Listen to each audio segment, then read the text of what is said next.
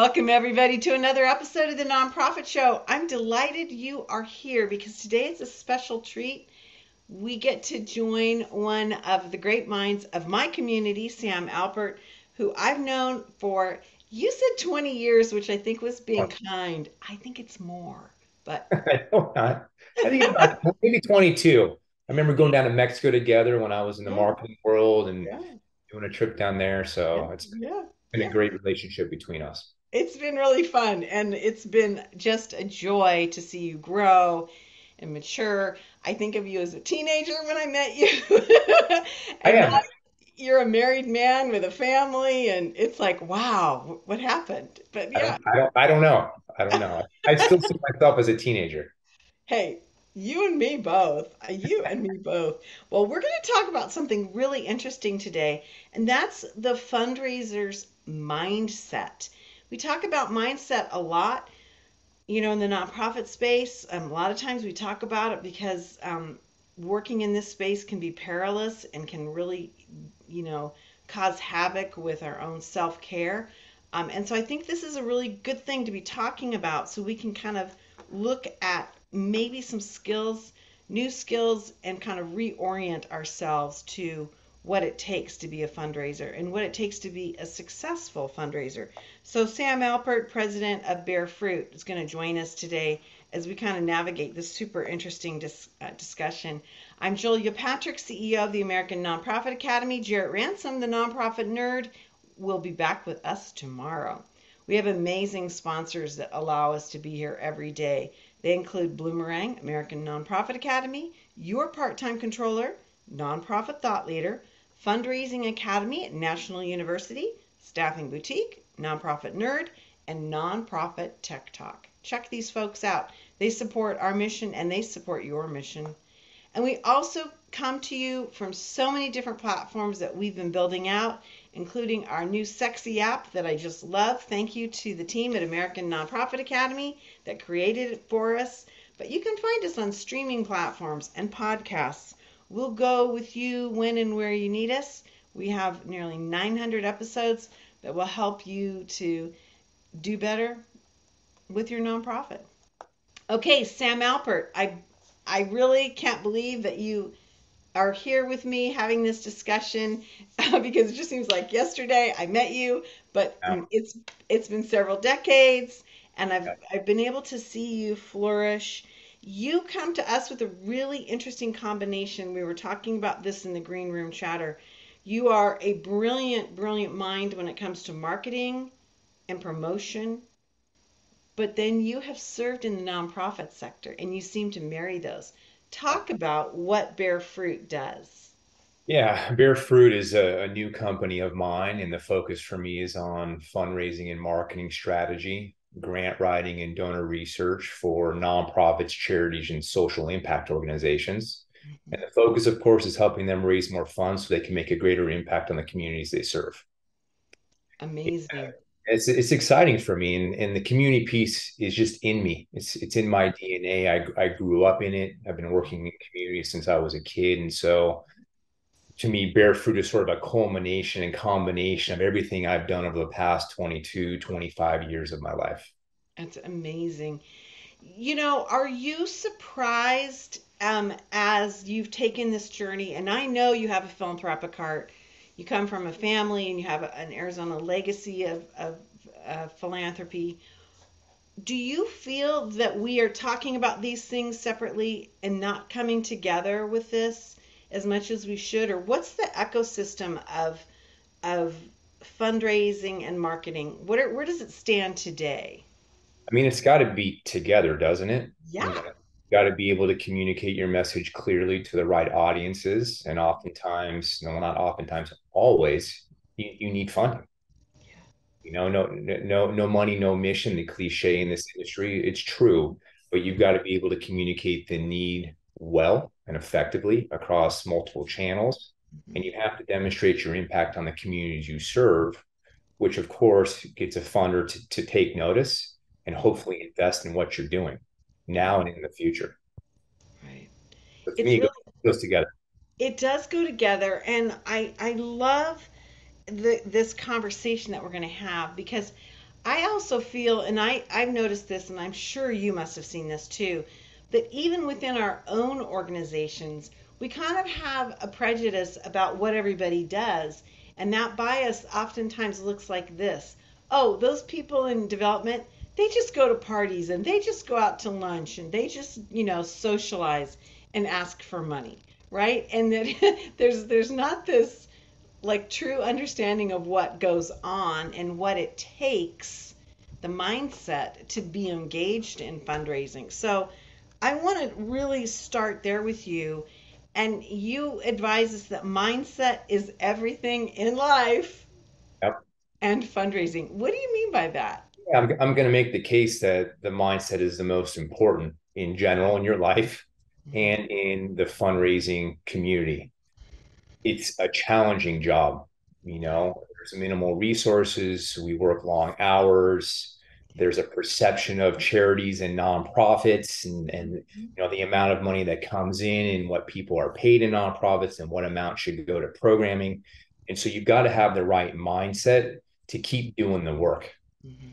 and whatever that means to you. To me, it's a mindset of the optimism that Mhm. you're trying to solve very complex issues that have not been solved yet and will not be solved anytime soon. We're talking about poverty or homelessness or any number of causes that Yeah. are really challenging to look at and need a combination of organizations solving it. So Mhm. you've got to have that mindset to say, okay, this can be done. We can find the resources to fuel the impact on the communities we serve.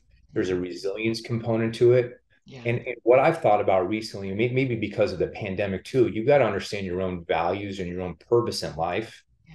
And you have to align that to the organization or organizations that you're representing, because you've got to believe in what they're doing.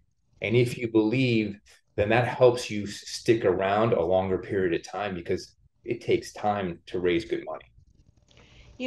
I in all the guests that we've had on, I mean, done nearly 900 shows. I do a lot of public speaking. I work with a lot of groups. I've never really heard somebody articulate that as beautifully as you just did. Because I think sometimes we expect our teams, we're like, come on, buck up. You should believe in this, saddle up right away. We don't we don't come back and say, look, we know this is hard. What can we do to help facilitate a stronger mindset and help us navigate this? It seems to me, Sam, and before we go further, it seems to me like we expect to burn up people and just burn them out and move them on and bring somebody else new. Yeah, and I don't know the current stat on this, but for a while the turnover on the development side, 18 months, every 18 18 months? months you go from place to place, Yeah. you just burn out completely and you change careers. Yeah. That can't work because I meet you today. I've got to cultivate that relationship. It could take me 3 years for you to consider investing at the right level, whatever that means. So Right. it takes time. And you've got to, of course, pour into yourself. So the whole work-life balance, I mean, that's cliche, but I believe in that. And so whatever that means for you, if that means, you've got to have your exercise on a daily basis and that Mhm. gets your energy out so that you can come into work feeling good. You've got to have maybe your family life set or taking care of your kids. So whatever that means to the individual, we have to pay attention to that because if we don't pour into ourselves, it's going to be really hard in the workplace to keep going after the relationships and trying to seek the funding because it never ends. Right. No, it never ends. I love that you really highlight that and start with that with this conversation today. Another piece of this that you advise us is the long-term mindset. Now, Yeah, you just brought that statistic up, which I absolutely can't stand it. It comes from AFP. 18 months is the average tenure time of a development officer in America. It's horrible because you are right. We it need is. more time. Yeah, I mean, I think it's a combination of things of why we have that statistic. It could be expectations from the team within the nonprofit. I Yeah. want you to raise another $1 million this year or in Yep. 12 months, or it's the board's expectations, or maybe it's your own expectations. And that's what makes it hard. So the expectations have to be aligned in general. And it's to me, a long-term view of things. I mean, I was lucky enough to work for a great organization, Junior Achievement, for 10 years. Yeah. My first full-time development role. Why did I stay 10 years? I believed in the cause and I wanted to help the kids. That was my obligation, was to help the kids.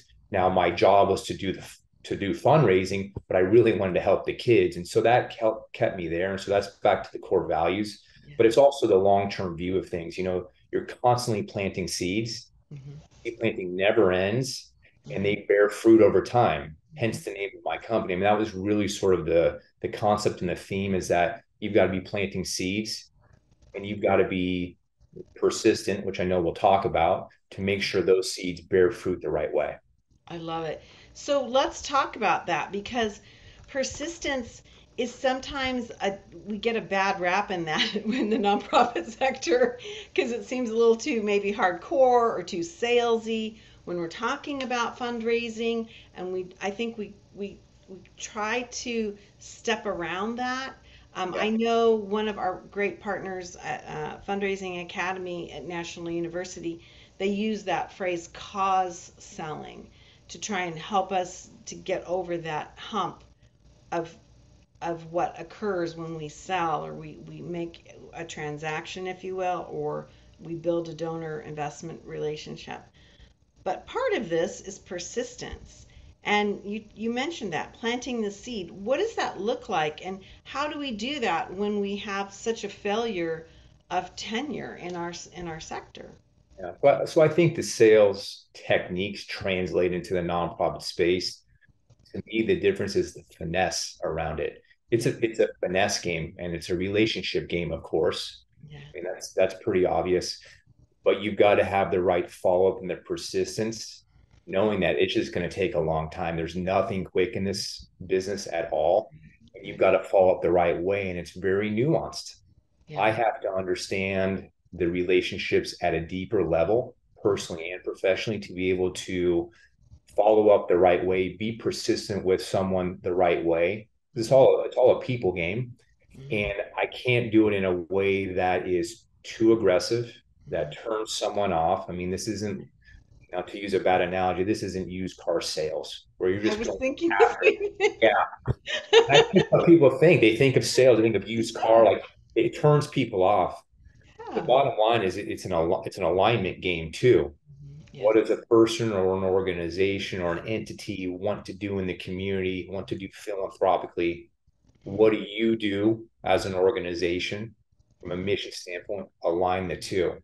And aligning the two could take time. I mean, if you just look at grants in general, you could find an opportunity, submit a grant. It could take 6, 7, 8 months for it to fulfill, for Yeah. the investment to come or no investment to come. Right. And you got to fall the right way there. And that's just one example. So to me, the persistence is so key on a day to day basis, Hmm. but you've got to do it with finesse. Hmm. Yeah, I love that. It also seems to me that this tags into leadership because there are going to be dark days when there are the wolves at the door and you've got your, finance accounting department saying, "Oh my God, we can't make payroll or we can't, we got to cut programming." And then it's just it can easily become such a negative thing. And before we go further, do you have some tips or some ideas for us of how we can support persistence without making it seem like we're just going up against yet again another brick wall? Yeah, I mean, to me, it goes back to the relationships again, and you've got to be able to build those strong relationships. I mean, you and I may be an example. We don't work day to day. We don't see each other maybe for months, but we have a relationship because we've spent time building that relationship for, you say, more than 20 years. So a long period of time. And you've got to understand that the relationships never go anywhere. Yeah. You have them for life and you Hmm. don't want to burn bridges. And sometimes, given the world that we live in as human beings, sometimes it happens where the communication is not good and people, hear it a different way and the relationships fall apart. But it's about the relationships and the understanding of the people. I would say maybe more on a personal level. Yeah. I know you have a daughter, I know your husband, I know what you like and what you don't like. And so that helps me be persistent with you the right way, Hmm. come at you at the right time Hmm.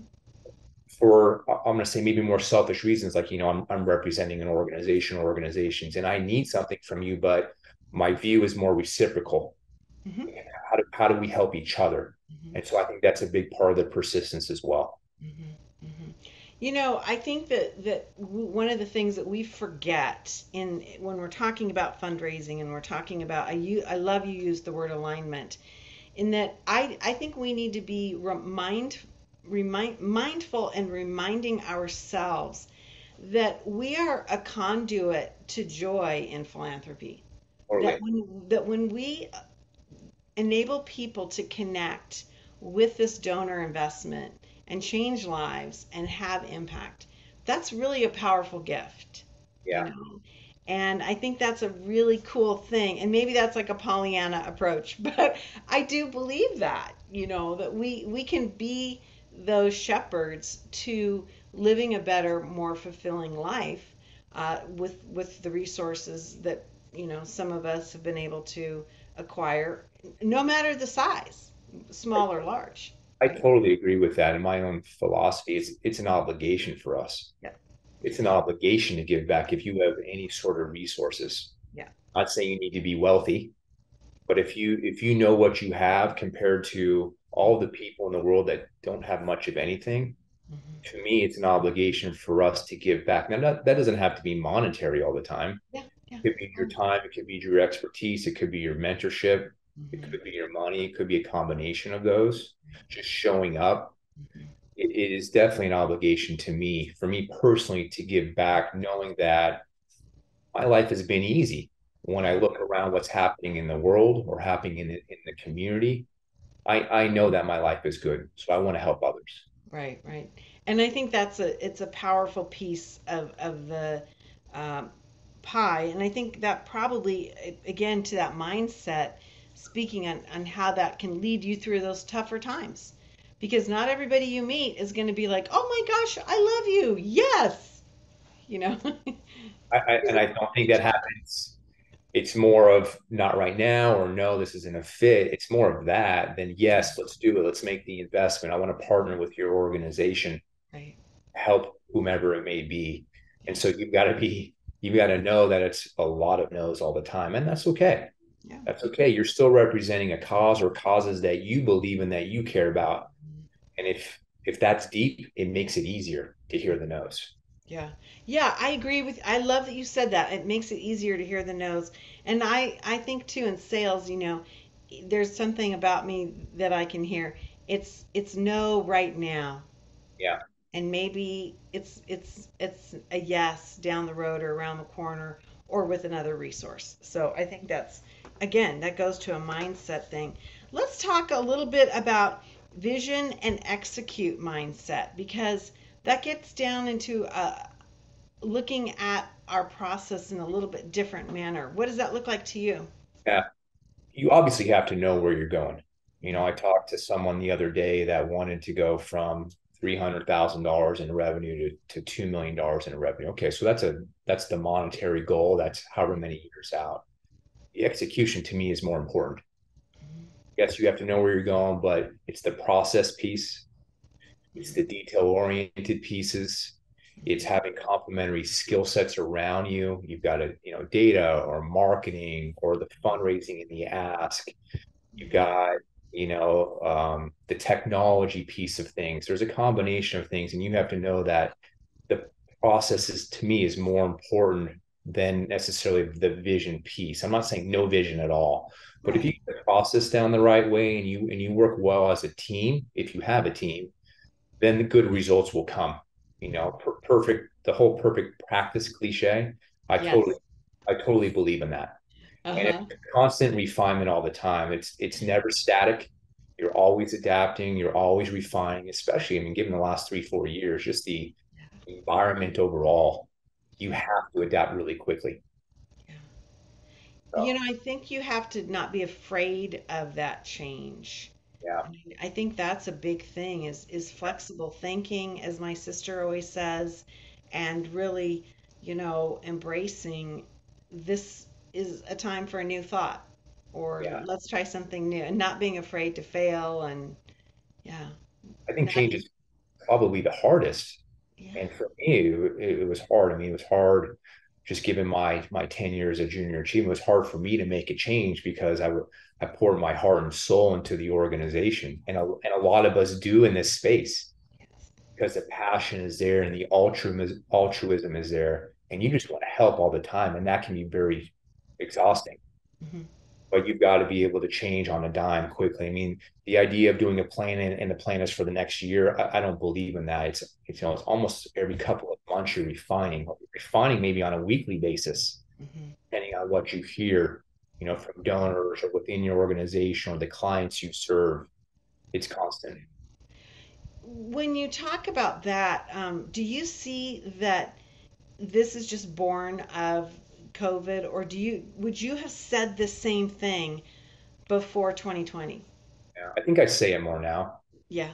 Uh, Yeah. if, if I'm thinking about that question, yeah, because it was such an unusual time for everyone. No Yeah. one expected this. The world turned upside down, and you've got the political stuff, and you've got the racism. It's everything at one point in time. So I probably would say that more now. I Hmm. mean, that's something that I've learned in the past couple of years of how to be even more adaptable Right. because we've all been forced to be more adaptable in general.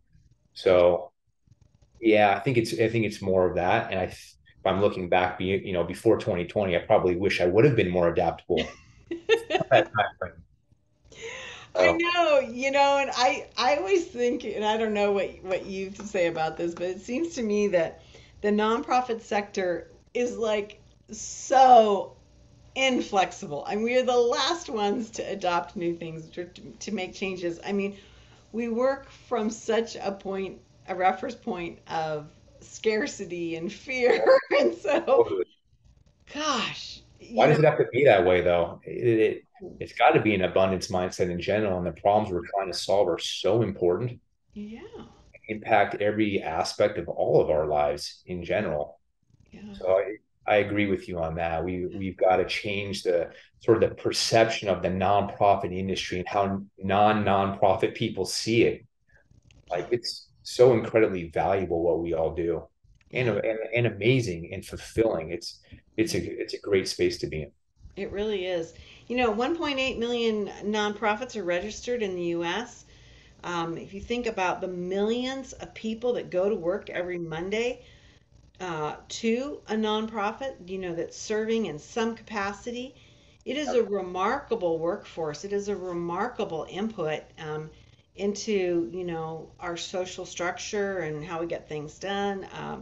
So it is really impactful. And so to have this discussion with you today has been really lovely, and to kind of reframe about mindset, looking at how we can all be fundraisers. Yep. I'm concerned when I see an organization and it's like development is in that building, and Yeah, they're not, the sense of the, oh, that's their job, but yeah, it really is all of our job. And so I love that you could share with us today some of this insight that you've developed over the years. Before we let you go, talk to us a little bit more in depth about Bear Fruits. I think we've got a good picture today about your direction and your sentiment. But where does Bear Fruit engage? Like, what are yeah, the sorts of things? Because you talked about grants in the green and yeah.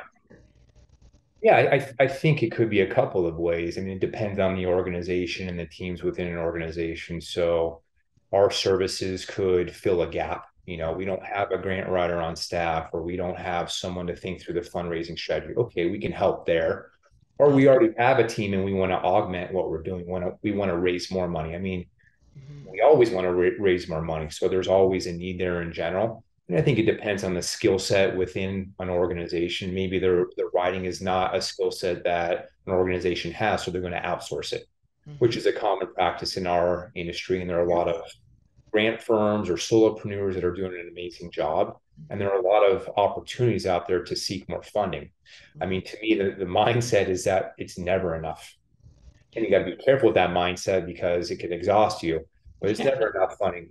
And there's more to be had, and we're worthy of receiving that funding. Mhm. So I think it can go both ways. And what I and our company want to bring is that hunger. and that passion to go after it, to be aggressive, but in the right way, not aggressive in a negative way, but just always looking for opportunities Yeah. to get investment in the mission so that organizations can serve the communities they want to serve.